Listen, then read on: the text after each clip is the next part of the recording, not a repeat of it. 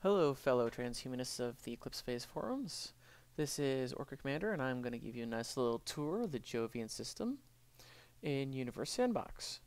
So what I've turned on, really, right now is pretty much just the Lagrange points, and I had everything colored by velocity. So Jupiter here is a nice dark purple, and these are the inner rings, and a couple of the moons. So, yeah, Jupiter gets rather massive for, it's literally a solar system in its own right. As you can see, those are the rings moving pretty fast. I have the accuracy mode on the not so good one, unquote.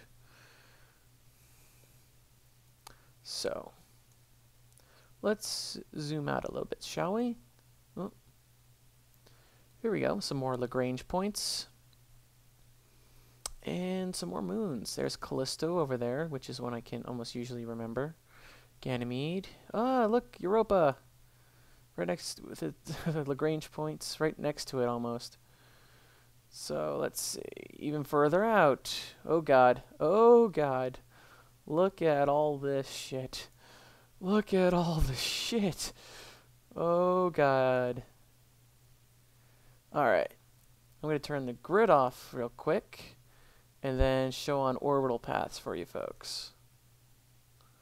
If I can find out where to do that. There's grid. Grid is now gone. Yay!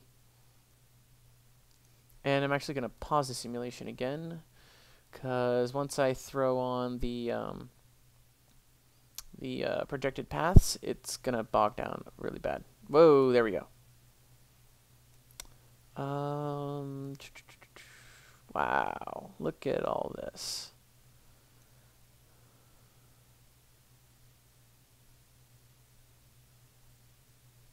Looks like we have a couple captured asteroids down here. Or captured comets. Wow. Yeah, if there's a wonder why the Jovians are such a big superpower as they are, they have a lot of real estate.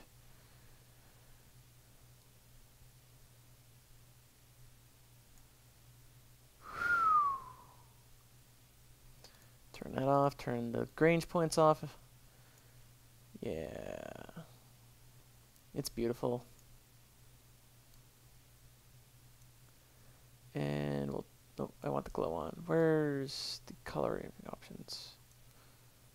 Where's the, ah, here, there they are. Palette, realistic. And now we're using stock footage.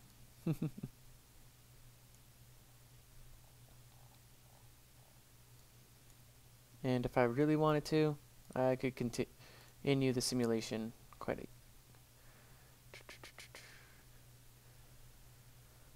So yeah, the Jovian system's rather big, and this is just the stock one from the Universe Sandbox installation. If I wanted, I guess I could put in the sun and the rest of the planets, but my system hates this as it is.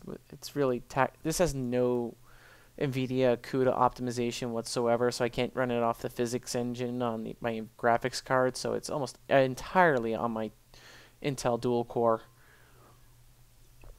So, I hope you enjoyed this little demo. Universe Sandbox is really cheap on Steam and is worth at least looking through.